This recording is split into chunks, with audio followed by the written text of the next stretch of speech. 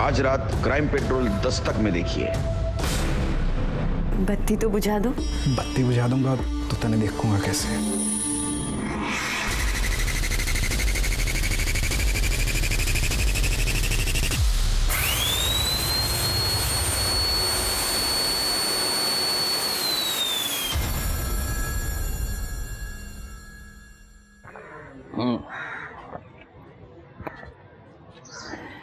जैसे एक झूठ को छुपाने के लिए आदमी 100 झूठ बोलता है, उसी तरीके से एक क्रिमिनल एक क्राइम को छुपाने के लिए 100 क्राइम और करता है। नमस्कार, मैं पीआई रंजीत ठाकुर। आज मैं आपको एक ऐसे ही केस के बारे में बताने जा रहा हूं जहां एक क्राइम को छुपाने के लिए जो किया गया वो किसी भी क्रिमिनल के छक्के छुड़ा दे। और यकीन मानिए, जब ये केस हमारे सामने आया तो हमारी भी रूह कांप गई। ये केस सितंबर 2017 का है, जब मेरी पोस्टिंग गुरुग्राम थाने में थी।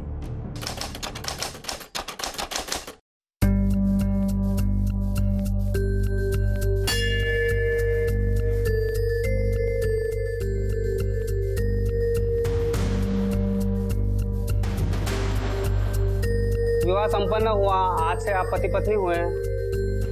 मम्मा, आपकी शादी हो गई? हाँ, हो गई। अब मैं ये मिठाई खा लूं?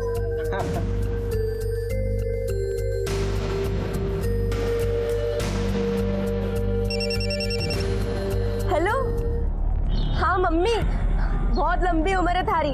अभी थारे को याद कर रही थी और थारा फोन आ गया। अरे रश्मि, कहाँ है तू? और विवान कहाँ है? मम्मी, वो मैं और विवान मोहन के साथ है। मैंने और मोहन ने मंदिर में शादी कर ली है। क्या क्या बोल रही तू? रश्मि पागल हो गई है क्या? कहाँ है तू? बता मुझे, मैं अभी आती हूँ। मम्मी, अभी मोहन वेट कर रहे हैं, हम लोगों को निकलना है। मैं बाद में फोन करती हूँ, ठीक है? अभी रख रही हूँ फोन। चलो बाय। रश्मि,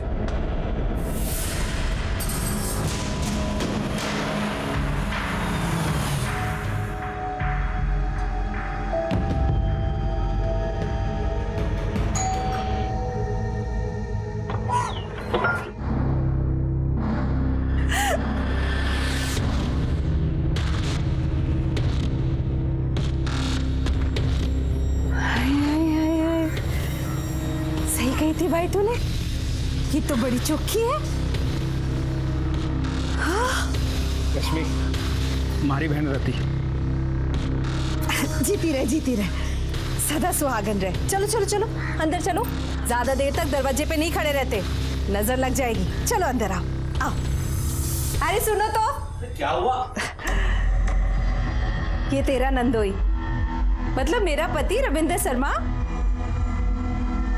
खुश रहो। कुंदन, ये मेरा बेटा कुंदन। और ये तेरा बेटा ना, कितना प्यारा है। हाँ बच्चा, मिठाई खाएगा? मिठाई तो खा ली, भूख लगी है, खाना खाना है।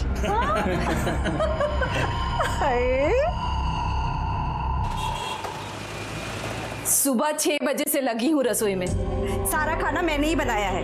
भाई ने ब्याह किया है, दावत तो होनी ही चाहिए। दीदी मैं परोस देती हूँ। अरे तू बैठ। आज ही ब्याह करके आई है, काम थोड़ी ना कराऊंगी तुझसे आज। कल से तो सब कुछ तुझे ही करना है। हाँ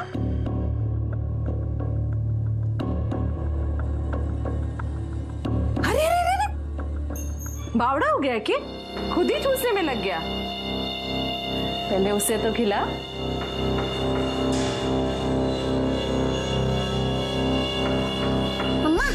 अंकल को खिलाओ ना।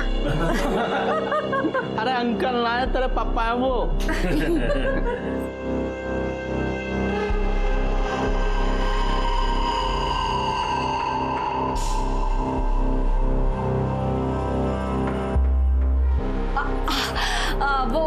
वो मिठाई तो मैं भीतर ही बुलाई, अभी लेके आती हूँ। हाँ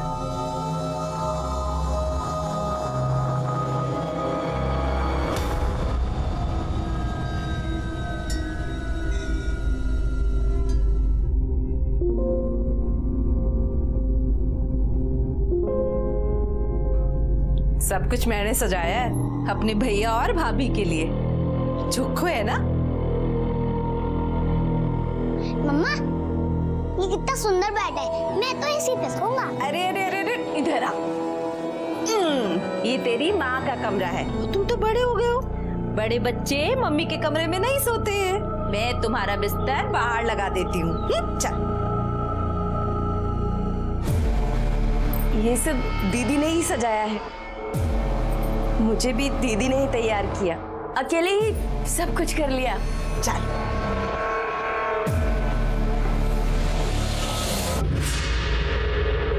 बत्ती जला कर रखना, देखना है मैंने सब।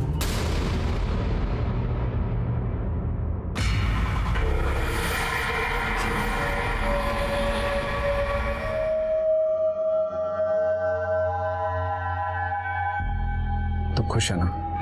बहुत। ये मेरी लाइफ का सबसे अच्छा दिन है। हमारा भी।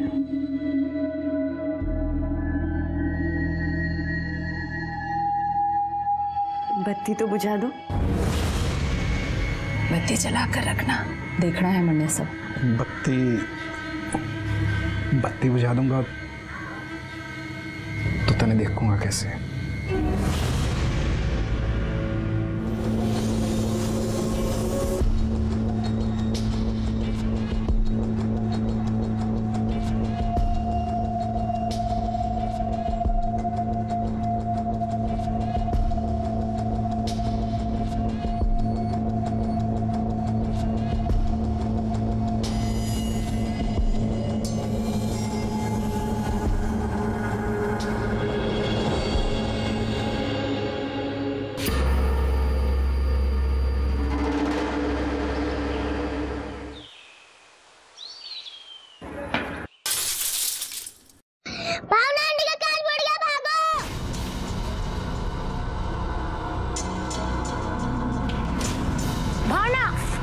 इसने फिर शीशा तोड़ा।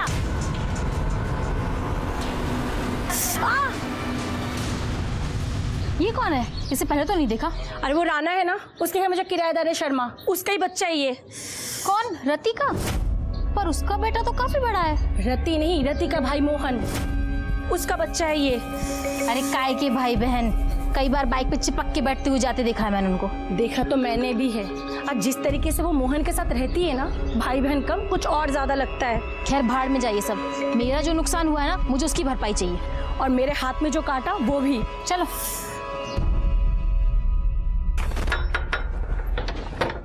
अरे क्या हो गया दोनों साथ में? भाभी आपके घर में जो छोरा है ना, उसने मेरी खिड़की का कांच तोड़ दिया। बताओ ये भी कोई बात होती है भला? ये गली है, मैदान थोड़ी जो क्रिकेट खेलने लग जाते हैं बच्चे सड़क पे। अरे छोरा ही तो है, छोरा ही तो शरारत करे है, उसमें के। लो मैं जी माफी मांगू थारे से, आप शीशा लगवा लियो, आके खर्चा दे दूंगा मैं। जी ठीक है, मैं चलता हूँ, थोड़ा लेट हो रहा हूँ। जा भाई। अरे रश्मि, मोहन की बीबी अभी कुछ दिन पहले ही शादी की है दोनों ने। वो छोरा जिसने शीशा तोड़ा है वो इसी का है। अच्छा। रश्मि, ये हमारे पड़ोसी, ये भावना भाभी, ये अवनी भाभी। अच्छा, तभी मैं सोचूं वो बच्चा किसका है, पर बच्चा कुछ ज्यादा बड़ा नहीं है। अरे वो इसकी पहली शादी से है। अच्छा अच्छा, पर पहले वाली शादी क्यों तोड़ी? टूटी ना है, एक्सीडेंट हुआ है, तभी तो इतनी छोटी सी उम्र में इसको दूसरी शादी करनी पड़ी। पर घनी किस्मत वाली ठहरी, मोहन जैसा दूल्हा मिला, इसको और इसके बेटे को दोनों को खुशी से अपना लिया।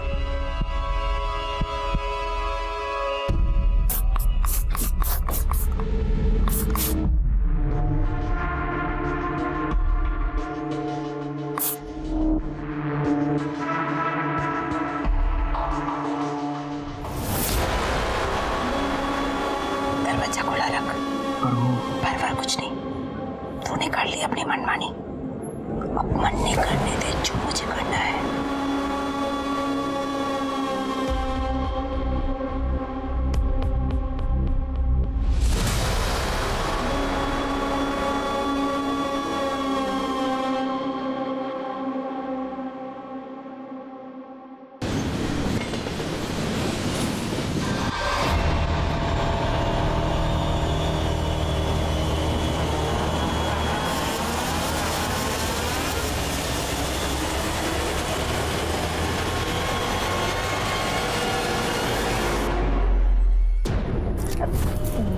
दीदी आप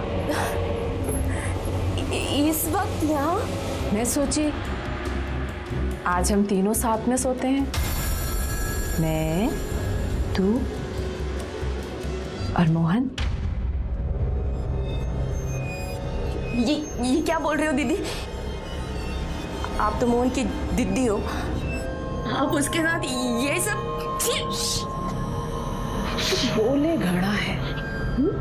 जैसा कहती हूँ वैसा कर, बड़ा मजा आएगा। मैं ही शुरू कर देती हूँ। छोड़ो जी, दीदी छोड़ो मुझे।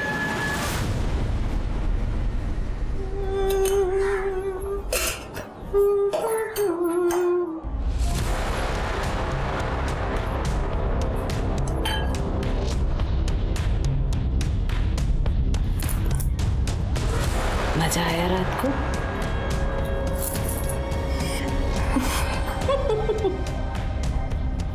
हमारा फोन नहीं दिख रहा कहीं, देखा है? क्या करेगी फोन का? मैं हूं ना मजा कराने के लिए। आज रात को तैयार रही हो, डबल मजा कराऊंगी। चाय?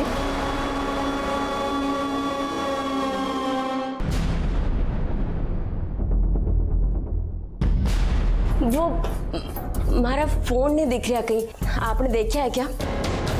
ना, मैंने तो नहीं देखा।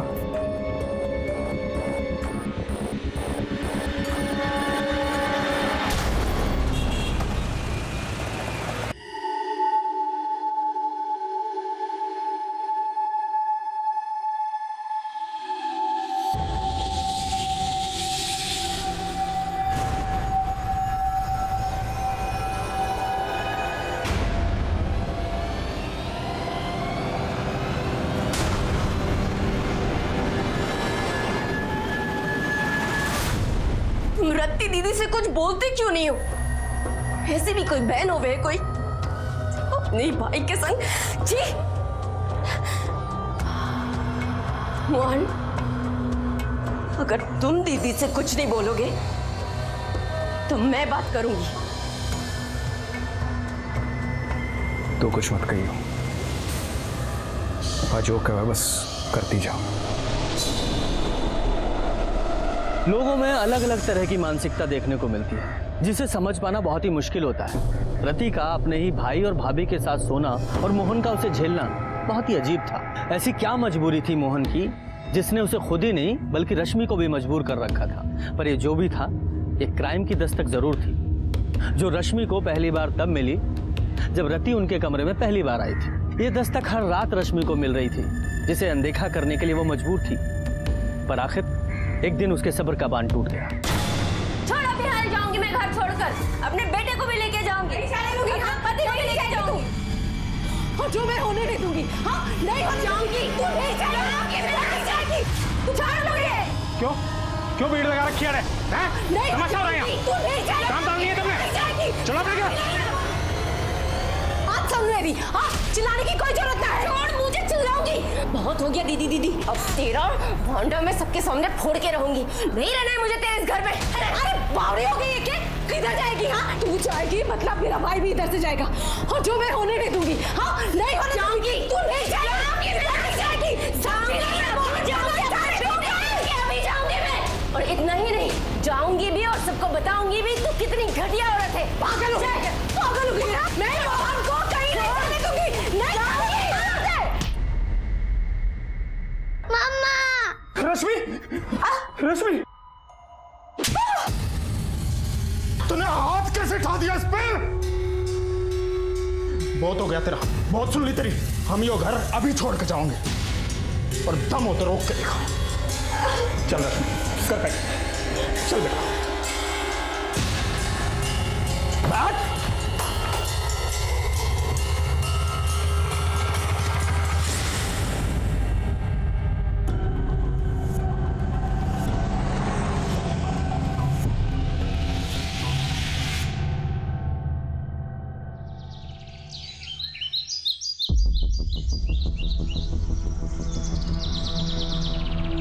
अरे क्या बात होगी चौधरी साहब?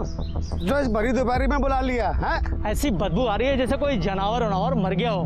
किसी की भैंस मर गई होगी और आड़े फेंक गया होगा। एक काम करो, तुम शॉट देखो और मैं शॉट देखूं।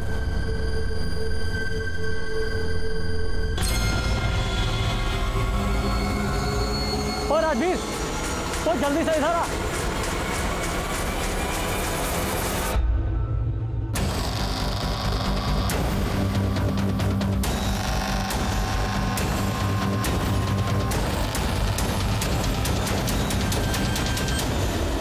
तुम लोग आसपास देखो, बॉडी के और टुकड़े मिलते हैं क्या? सर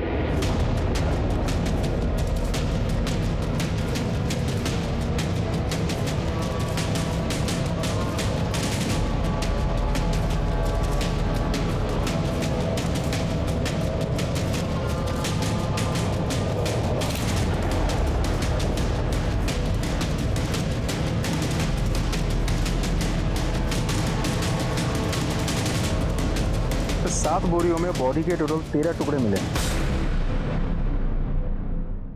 सर देख के तो लगता है किसी एक ही औरत के बॉडी पार्ट्स हैं। और उधर देखिए सर, राइट हैंड पर ओम का टैटू बना हुआ है। सर चेहरा तो बिल्कुल बुरी तरह से कुचल दिया गया है। लगता नहीं मुझे शिनाख्त होने के कोई चांसेस है।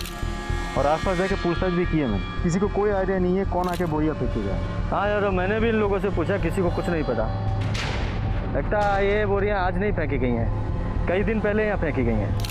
है तो बॉडी के पार्ट्स को पोस्टमार्टम के लिए भेजो और रिपोर्ट जल्दी से जल्दी मंगाओ।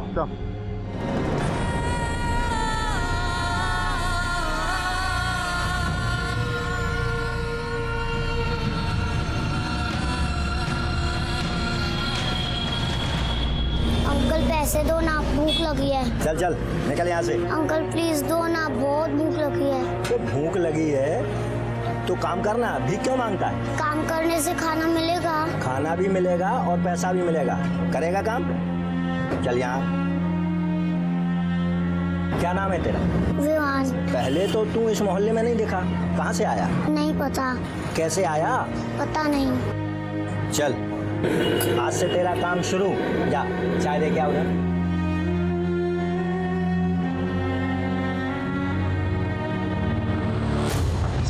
बोरियों में जो डेड बॉडी टुकड़ों में हमें मिली थी, पोस्टमार्टम रिपोर्ट के मुताबिक 30-32 साल की एक प्रेग्नेंट औरत की थी, जिसकी हाइट 5 फीट 2 इंच, रंग गेहुआ और बाल काले थे। सब मौत करीब 6 दिन पहले हुई थी।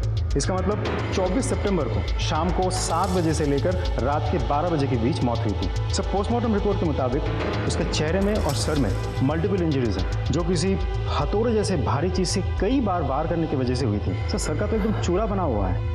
सब मारने के बाद डेड बॉडी को किसी आरी जैसी चीज़ से इतने छोटे छोटे टुकड़ों में काटा गया है, जिसमें उसका फेटस भी काटा और उसके भी टुकड़े टुकड़े हो गए।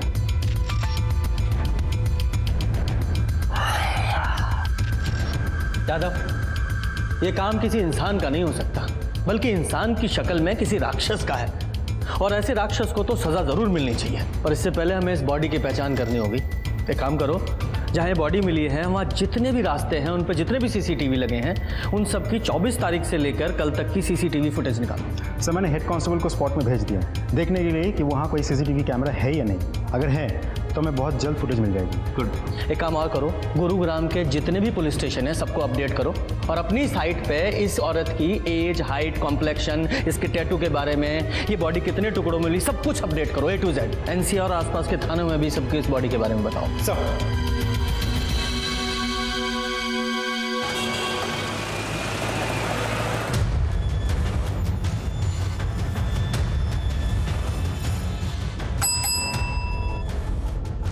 जनाब, गुरुग्राम पुलिस ने एक औरत की डिटेल्स अपलोड की है। मर्डर हुआ है उसका और बॉडी 13 टुकड़ों में मिली है और उसके हाथ पर ओम का टैटू भी है।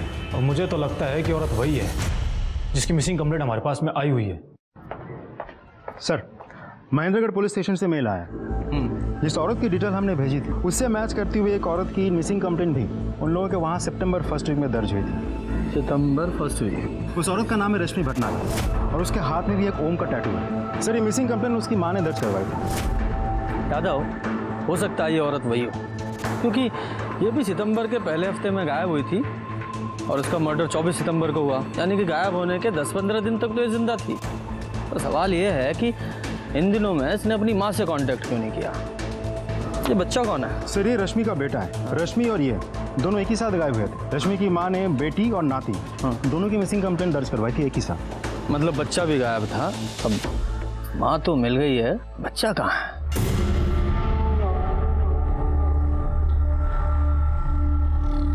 सेठ, बहुत भूख लगी है, 20 रुपए दे दो, तनख्वाह में से काट लेना। 4 चाय बेची नहीं कि भूख लगाई। ये ले, तू पकड़, ये ले, ध्यान रखना, तनख्वाह में से काट लूंगा। चलो चल।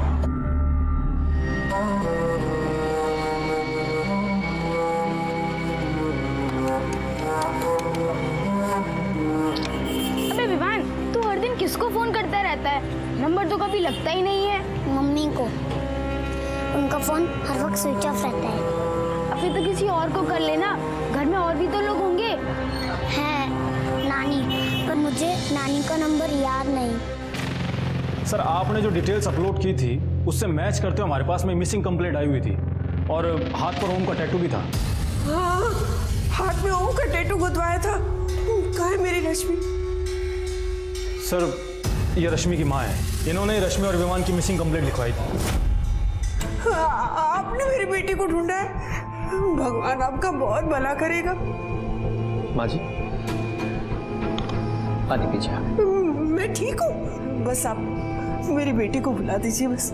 माँ जी, हमें डाउट है कि रश्मि इस दुनिया में नहीं है, उसका मर्डर हो गया है। नहीं,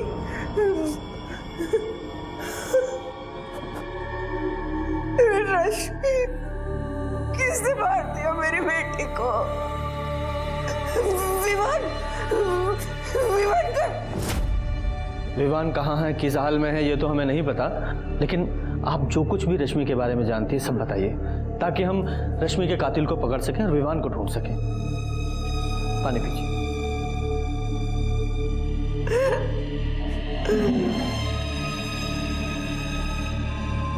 माँ जी, बताइए। उसका तो नसीब ही बड़ा था, इतनी सी थी, तब बाप का साया उठ गया उसके सर से। ब्याह किया पर वहां भी नसीब से हार गई।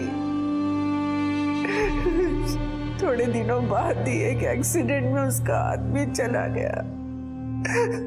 गोद में था उसके विवान। जब वो मायके वापस आई थी, पत्रो बेटा, भगवान के सामने किसकी चली? उसकी इतनी लिखी थी, वो चला गया, लेकिन तेरे सामने तो पूरी जिंदगी पड़ी है ना। कम से कम अपनी नहीं तो विवान के बारे में तो सोच। थोड़े सालों के बाद मेरी एक सहेली की जान पहचान वाला था, चेतन भटनागर, उसने आके रश्मि का हाथ मांगा। उसकी बीवी उसे छोड़कर किसी और आदमी के साथ चली गई थी। 2 बेटियां थी उसकी। माँ जी, मन्नत घराड़ी की जरूरत ना है, पर बेटियों को तो माँ चाहिए ना। अब अपनी हर्जी की बात बाप को थोड़ी बता पाएंगे, और विवान भी छोटा है, उसे भी बाप मिल जाएगा। मुझे लगा कि भगवान ने मेरी सुन ली। विवान का मुंह दिखाकर मैंने रश्मि को मना लिया, लेकिन थोड़े दिनों बाद ही रश्मि जब मुझे मिलने आई, तब उसने बताया कि चेतन उसके साथ कैसा व्यवहार करता था। उसको बेटियों के लिए माँ की जरूरत नहीं थी, वो अपनी बीवी की भड़ास निकालता था। मत मारो, मत मारो, हमारी गलती क्या है, छोड़ दो। तेरी गलती क्या है? तेरी यही गलती है कि तू औरत है। थारी जात में धोखा है, थारा खून किसी सगा नहीं होता। जैसे वो गई थी ना, तो भी वैसे ही भागेगी। आए दिन उसे कुटता रहता था। रश्मि को एक साथी मिल गया, उसके बारे में रश्मि ने मुझे बहुत बाद में बताया था।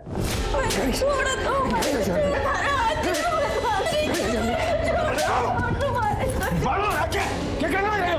तू कौन है भाई, और मेरे घर में तू क्या कर रहा है? पड़ोसी उठा और खबरदार करने आया हूँ, आज के बाद हाथ में उठा दिया इसने। तू घना कृष्ण का भांजा बन रहा है? चल निकल यहाँ से। आज के बाद जो हमारे घर के मामले में टांग अड़ाई ना, चल चल निकल, चल निकल। ज्यादा कुछ नहीं है, चल। ठीक है। अरे औरत को मारना घर का मामला नहीं है। सुने, उठाए गिरा नहीं हूँ तेरे की तेरिया। गवर्नमेंट फर्म में काम करूँ, एक कंप्लेंट कर दी ना तेरी तो घर का मामला जेल में सुलझेगा। मोहन ने उस जल्लाद से उसे बचाया था, दोनों में बातचीत होने लगी, प्यार हो गया। लेकिन ये बातें उस चेतन को पता चल गई और मोहन और चेतन के बीच में बहुत बड़ा नाटक हो गया। और सितंबर के पहले हफ्ते में ही रश्मि विवान को लेकर मोहन के साथ चली गई और मंदिर में जाके उन दोनों ने ब्याह कर लिया। मम्मी वो मैं और विवान मोहन के साथ है, मैंने और मोहन ने मंदिर में शादी कर ली है। लेकिन उस दिन के बाद ना ही उसका फोन आया ना ही उसकी कुछ खबर मिली, इसीलिए मैं यहाँ रिपोर्ट लिखाने आई थी। सर हमें जब पता लगा कि रश्मि और विवान के लापता होने में चेतन का हाथ है तो हमने उससे पूछताछ भी की। मिसिंग ना वैसा भाग गई थी जैसे पहले वाली भागी थी। अब जैसा करेगी वैसा भुगतेगी। मुझे क्या जरूरत है उसे या उसके बेटे को कुछ करने की। अपनी पहली बीवी की भड़ास निकालने के लिए तो उसे जानवरों की तरह मारता था, अब वो तुझे अकेला छोड़ के चली गई है तो कुछ नहीं करेगा। हम इज्जतदार लोग हैं साहब, 2 पैसे की औरत के लिए अपनी इज्जत मिट्टी में नहीं मिला सकता। आप मुझे अगर अरेस्ट करने की सोच कर आए हैं तो आप उसे ले आओ, मैं मार देता हूँ, आप मुझे अरेस्ट कर लेना। सर हमने दोनों को बहुत तलाश किया लेकिन उन दोनों का कुछ भी पता नहीं चला अभी तक। राठी, यादव को रश्मि का फोन नंबर और इस चेतन का एड्रेस लिखवा दो।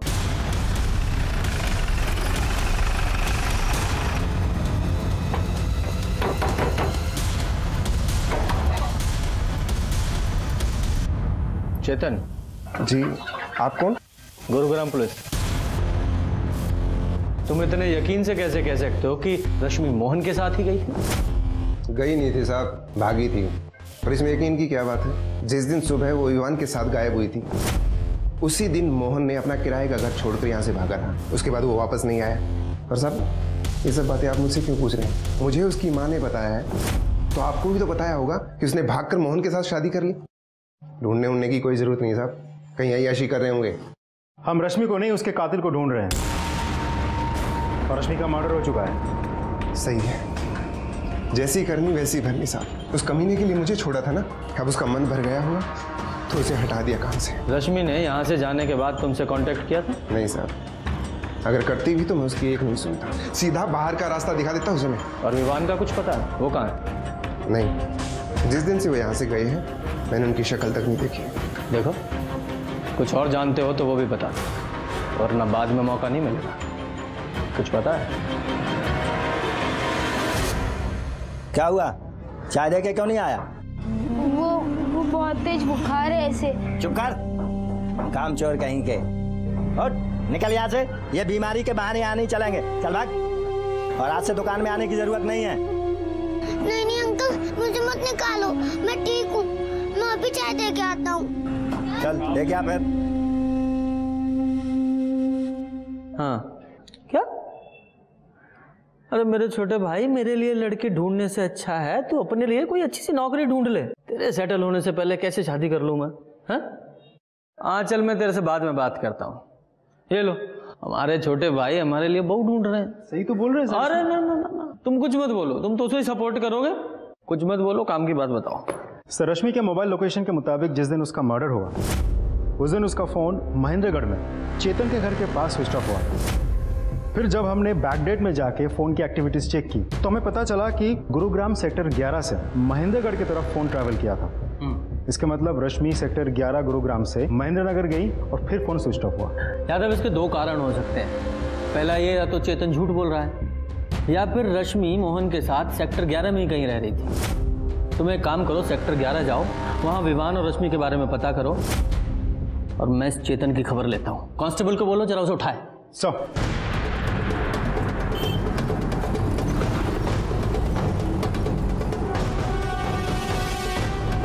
दो चाय देना। ये ले।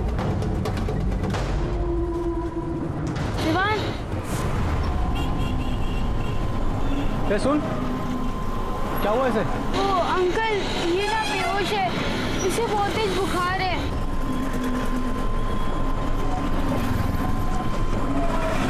बच्चे का फोटो दिखाना जरा।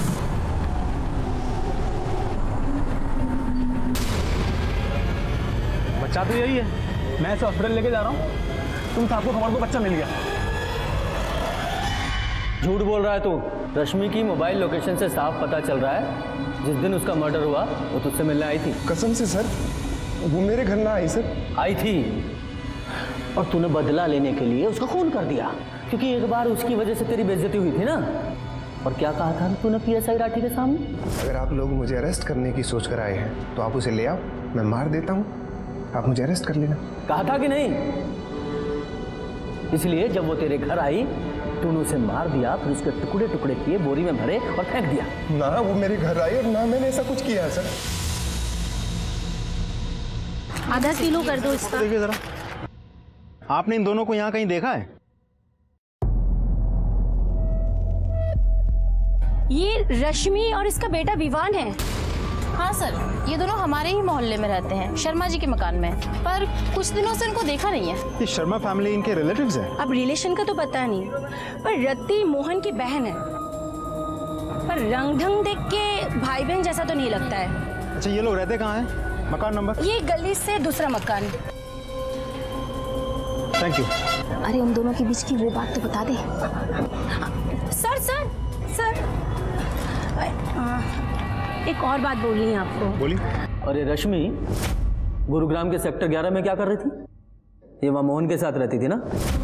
सर कौन कहाँ क्यों रहता है सर मैं नहीं जानता, मैं महेंद्रगढ़ में रहता हूँ, मैं बस इतना जानता हूँ सर। अच्छा, एक काम करो, इसे ना अंदर डालो और इसकी सेवा पानी करो, सब जान जाएगा, सब बताएगा। सर मैं सच्ची कह रहा हूँ सर मेरी बात का यकीन कीजिए ना सर। क्या कह रहे हो साहब? अरे भाई है मेरा तो साथ ही रहेगा, और जब भाई साथ रहेगा तो भाभी भी साथ रहेगी। पर मन समझ में नहीं आ रहा कि ये सब पूछ क्यों रहे हो? शादी कब की थी उन दोनों ने? 31 अगस्त। सीधा मंदिर से शादी करके घर ही आए थे। मैंने खूब खाना वाना बनाया था साहब, 1-2 हफ्ते हंसी खुशी से रहे, बड़ा अच्छा लगा हमें। ये मोहन रश्मि से शादी करने के बाद उसे आपके घर लेकर क्यों आया? उसे अपने घर क्यों नहीं लेकर गया? सर बात ये है कि मोहन रश्मि और विवान को भगा के लेकर आया था। कुछ दिन चुपके रहना था। उसने पूछी बहन तेरे घर रह जाऊं? मैंने भी बोला तेरा ही घर है भाई, रह जा। तो बस 1-2 हफ्ते चुपचाप अच्छे से रहे, जब मामला ठंडा पड़ गया तो वापस चले गए महेंद्रगढ़। मोहन की कोई फोटो है आपके पास? फोटो? एल्बम वाला फोटो तो ना है साहब, पर हाँ 1 मिनट, ये फोन में रही, ये रही। शेयर। अच्छा, यहाँ से वो दोनों किस डेट को शिफ्ट हुए थे? 10-12 दिन पहले साहब, अब 24-25 को। कैसे गए थे? अरे भाई के पास मोटरसाइकिल है, मेरे मोटरसाइकिल से। जब सब कुछ हंसी खुशी चल रहा था, जाने की जरूरत क्यों आ पड़ी? अरे बताई ना अभी आपको साहब कि मामला ठंडा पड़ गया तो चले गए वो दोनों। वहाँ मामला ठंडा पड़ गया और यहाँ गर्म हो गया है ना? हमें पता चला है कि आप लोगों के बीच बहुत बड़ा झगड़ा हुआ था, किसी ने तो किसी को थप्पड़ मारा था, हाथापाई भी हुई थी। इसके अगले दिन ही वो यहाँ से चले गए। अरे साहब वो झगड़ा थोड़ी था, और ऐसा छोटा मोटा झगड़ा किस घर में नहीं होता, आप बताओ। हुई थी बहसबाजी साहब, हुई थी। भाई बहन में छोटी मोटी बहसबाजी तो होती रहती है। उसने बोला बहना मैं जा रहा हूँ, मैंने भी बोला तेरी मर्जी तू जा। बोला तो फोन करेगा, आज तक तो फोन ना किया उसने। उसने फोन नहीं किया तो आपने किया होगा ना? अरे मोहन बड़ा गुस्से वाला है साहब, उसने ना करा तो मैंने भी ना करा। सोचा गुस्सा ठंडा हो जाएगा तो आप पे आप फोन कर लेगा। अच्छा, ये महेंद्रगढ़ में ये मोहन कहाँ रहता है? एड्रेस दीजिए उसका। साहब अपना घर तो है नहीं उसका, कहीं किराए विराए पे लिया होगा। अब छोटा मोटा घर तो लिया नहीं होगा साहब, बीवी बच्चे वाला है तो बड़ा ही घर लिया होगा। बीवी बच्चे उसके साथ में नहीं है, क्योंकि रश्मि का मर्डर हो चुका है। क्या कह रहे हो साहब? हाँ, मोहन और विवान दोनों लापता हैं। अब मोहन ही बता सकता है कि क्या हुआ था उन लोगों के साथ।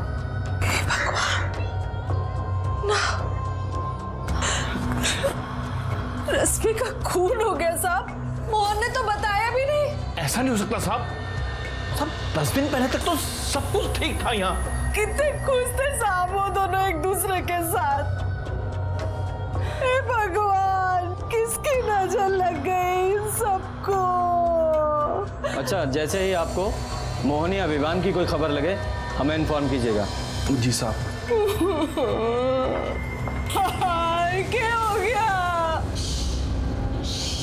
सर मुझे लगा रति मोहन के लिए जेन्युइनली दुखी है, लेकिन पड़ोसियों से पूछताछ करके पता चला कि दोनों के बीच भाई बहन का रिश्ता नहीं था सर, कुछ तो गड़बड़ है।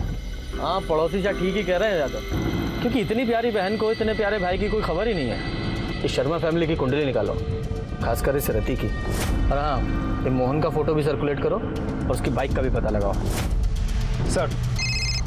हाँ राठी बोलो। सर विवान का पता लग गया है। महेंद्रगढ़ की एक सड़क पे बेहोश पड़ा था, उसे डेंगू हुआ है और हमने उसे अस्पताल में भर्ती करा दिया है और सरिता जी को भी इन्फॉर्म कर दिया है। चलो अच्छा है, बच्चा जिंदा है।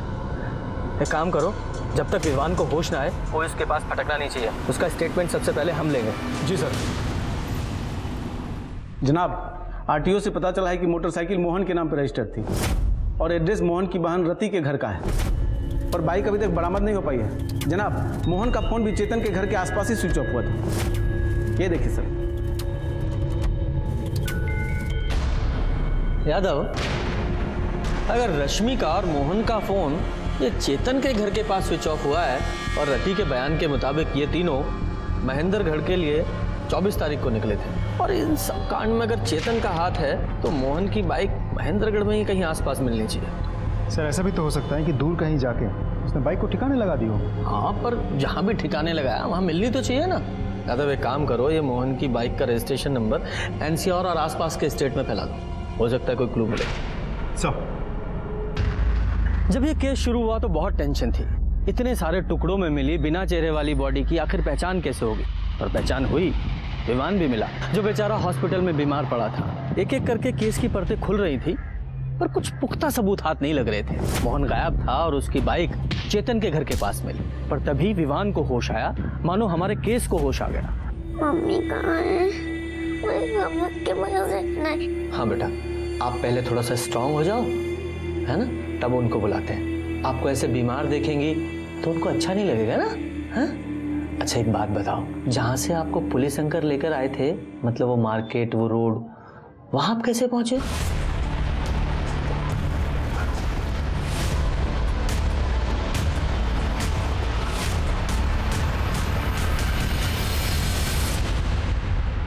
सर 4 महीने से शर्मा फैमिली पानीपत में किराए पे रहती है। मोहन वहाँ रति से मिलने आता था।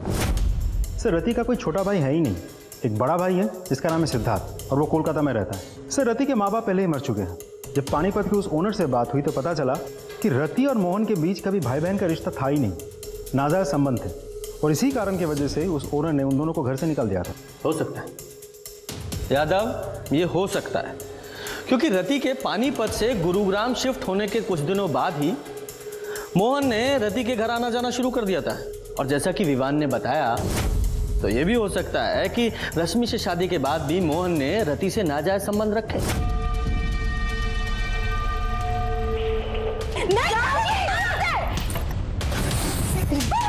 तूने हाथ कैसे उठा दिया इस पे? हम यो घर अभी छोड़ के जाओगे। मम्मा खोलो, मम्मा खोलो, प्रॉब्लम यह है कि विवान के बयान से यह साबित नहीं होता कि रति ने, उसके हस्बैंड ने और उसके बेटे ने मिलकर ही रश्मि को मारा था। अगर इन्होंने रश्मि को मारा तो फिर वो मोहन कहाँ है? वो भी गायब है। कहीं मोहन का भी तो इन सब में हाथ नहीं है। और फिर रश्मि और मोहन दोनों के फोन लोकेशन वहां महेंद्रगढ़ में चेतन के घर के पास मिले, यहां तक कि मोहन की बाइक भी उसके घर के पास ही मिली है। और ये रश्मि की बॉडी वहां महेंद्रगढ़ में नहीं, यहाँ गुरुग्राम में मिली। तो क्या ये तीनों रश्मि को वापस यहाँ गुरुग्राम में लेकर आए, फिर से मारा? कुछ तो मिसिंग है, कहीं क्या हो सकता है? जनाब, मैंने शर्मा फैमिली का रश्मि के मर्डर वाले सप्ताह का कॉल रिकॉर्ड चेक किया, जिसमें पता चला कि रति का बेटा कुंदन मर्डर वाली रात मोंटी अरोरा नाम के एक लड़के से एक नहीं 3 बार बात किया है। और फोन की मूवमेंट चेक की तो शाम 8 बजे, रात 10 बजे और सुबह 6 बजे मोंटी के घर पे गया। बुलाओ सर। हाँ सर, कुंदन का फोन आया था, उसको आरी मशीन की जरूरत थी, वही लेने आया था। फिर रात दोबारा उसका कॉल आया, कह रहा था उसको वैन की ज़रूरत है, उसको फर्नीचर काट के दिल्ली भिजवाना था। फिर रात 10 बजे वो आया, गाड़ी लेके चला गया। अगले दिन सुबह 6 बजे गाड़ी आरी सब वापस करके चला गया। तो ये आरी और वैन मतलब तुम्हारी गाड़ी कहाँ है? तुम्हारे घर पे? हाँ जी सर, घर पे। तिवारी साथ लेके जाओ और ये आरी और गाड़ी दोनों सीज करो और फॉरेंसिक भेजो। सर मतलब शर्मा फैमिली ने रश्मि का मर्डर और टुकड़े अपने ही घर में किए हैं? शायद। यादव, अगर उसके टुकड़े भी घर में ही किए गए हैं तो कंफर्म है कि बाथरूम में किए होंगे, क्योंकि एक तो बाथरूम से आवाज़ बाहर नहीं जाएगी, ऊपर से ब्लड साफ करने में भी आसानी होगी। यादव एक काम करो, इस शर्मा फैमिली के घर को ना अच्छे से और स्पेशली बाथरूम को अल्ट्रावायलेट ट्रीटमेंट दो। हो सकता है मैं रश्मि के ब्लड स्पॉट्स में है।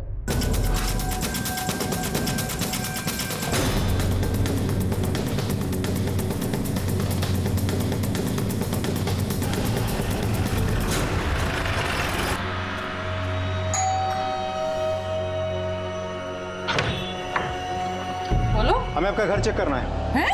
घर चेक करना है? मतलब अरे ये तो जबरदस्ती है साहब। एक तो हमारे भाई को ढूंढ नहीं पा रहे, ऊपर से ये सब करके ऐसा दिखा रहे जैसे रश्मि को हमने मारा है। मैडम शांति रखिए, हमें अपना काम करने दीजिए। अरे इंस्पेक्टर साहब, घर के सारे मेंबर्स उस तरफ जाइए। अरे ये चलिए, जबरदस्ती है ना साहब। अरे ऐसे कैसे घर चेक करना है? अरे छोड़ो हमको। बाथरूम किस तरफ है? अरे बाथरूम तो उधर है, लेकिन बाथरूम में क्या करोगे? बाथरूम उधर है, वहां कहाँ जा रहे हो? अरे ये सब क्या कर रहे हो साहब? ये सब जबरदस्ती।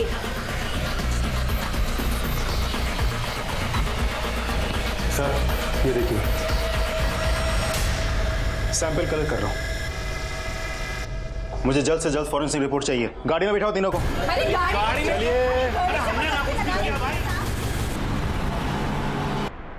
जनाब ये रिपोर्ट्स। यादव सर, ये जो रति के घर में ब्लड मिला है ये तो रश्मि के डीएनए से मैच होता है। इसका मतलब ये हुआ कि रश्मि के टुकड़े बाथरूम में ले जाके किए गए। और ये है कार के ब्लड रिपोर्ट। ये जो मोंटी की वैन में 2 ब्लड ग्रुप मिले हैं, इसमें से एक रश्मि के ब्लड ग्रुप से मैच होता है। इसका मतलब ये हुआ कि रश्मि की लाश ठिकाने लगाने के लिए मोंटी की वैन का इस्तेमाल हुआ है। और ये दूसरा ब्लड किसका है? अब तुम्हारा भाई बहन का नाटक हो गया खत्म। विवान ने सब बता दिया।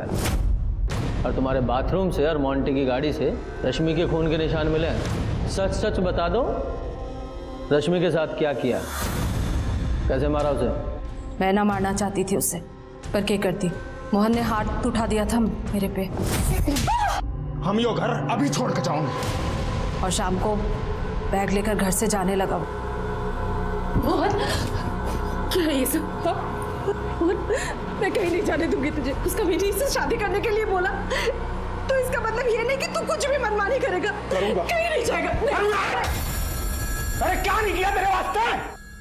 शादी की उससे ताकि लोगों को हम पे शक ना हो। और आज उसी के साथ तू भाग के जाएगा। मजबूर कर दिया तूने। मैं एक रात भी आराम से नहीं रहने दिया। बहुत उतावली हो रही है। तू अंदर जा, मैं भी आई। हाँ अरे खुश कर देता तूने। मैं पैसे दे रहा था ना तेरे शौक पूरे करने ही, पर ना सब कुछ चाहिए, ये भी चाहिए, ये भी चाहिए। गंद मचा दिया इस घर में।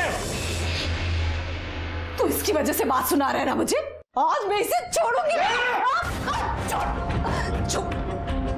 हाथ भी लगाया ना, जी तो मार दूंगा मैं। बोल तू मुझे मारेगा? छोड़ दे मुझे। इसके प्यार में इतना पागल हो गया तू।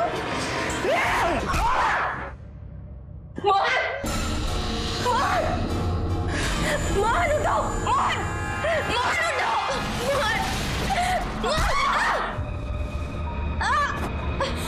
सारा कलेश मेरी वजह से।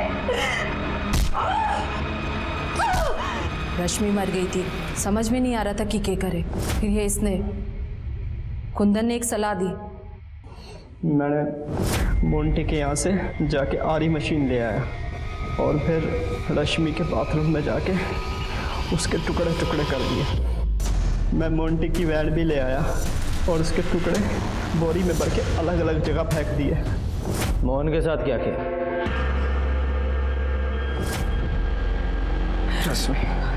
मोहन तू ठीक है ना? ठीक तो है ना तू? रश्मि एकदम ठीक है, एकदम ठीक। ले पानी पी ले।